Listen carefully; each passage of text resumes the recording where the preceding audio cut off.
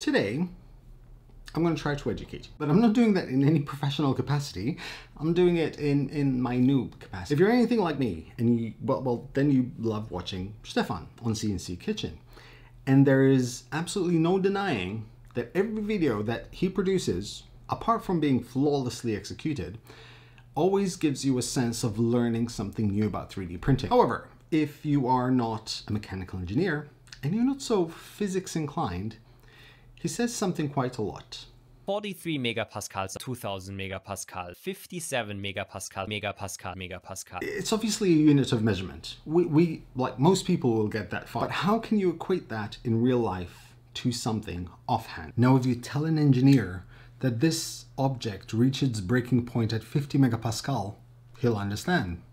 I won't. You tell me that a car was totaled because it crashed into a wall at 200 miles an hour, that I'll understand. And the idea that I have today is to try and simplify this enough for everyone to understand.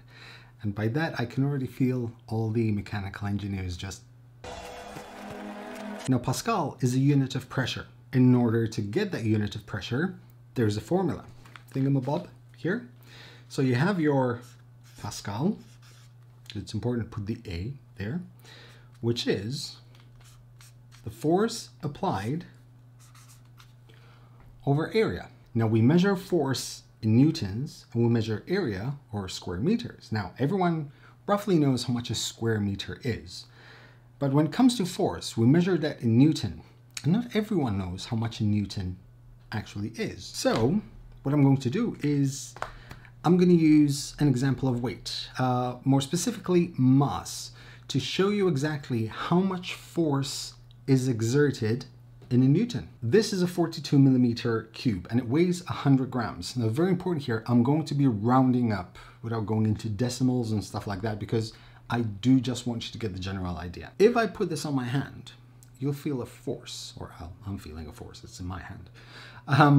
That force, which is 100 grams of force pushing down, is equivalent to 1 newton.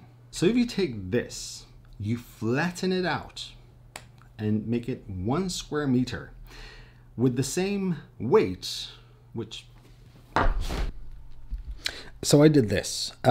These are 25 pieces of 0.1 millimeter layer height, well, layers, printed 20 by 20 centimeters, stuck together to form 1 meter by 1 meter. Now they also weigh 4 grams each, so that weighs 100 grams. So if I grab this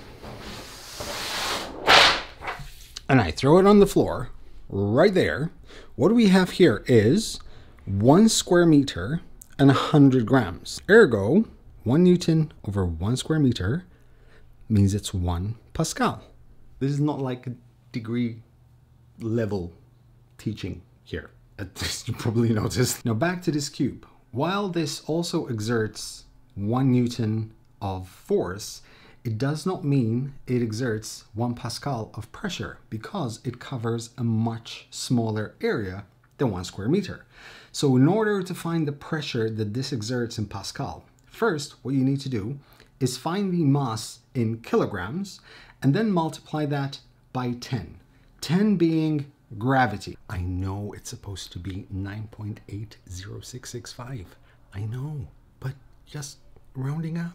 Just saying. You then divide that by the area it is covering in meters squared, which in this case is 0.042 times 0.042. And after a bit of calculator in between shots, that is 566.8 Pascal. Now, if someone came up to you and told you that this piece of plastic, which is 1 centimeter by 1 centimeter, required 50 megapascals of pressure to break. By the way, mega is like million. So 50 megapascal is 50 million Pascal. Then there is also a simplified formula you can do. And that is, you grab your 50 megapascals, which is 50 million, and you multiply that by the area it covers. Since we're using square meters, 0.01 times 0.01, which equals to 0.0001. So if you multiply 50 million by 0.0001, it comes to around 5,000 Newton. We know that if 1 Newton exerts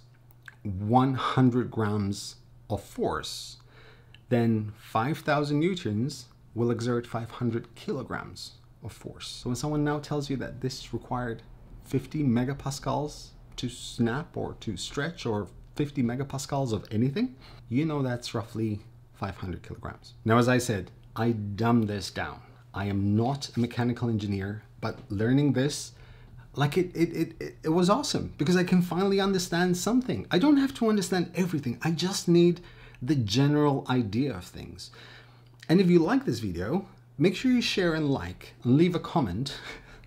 I'm sure many of you will, because I might have a way to explain what Young's modulus is.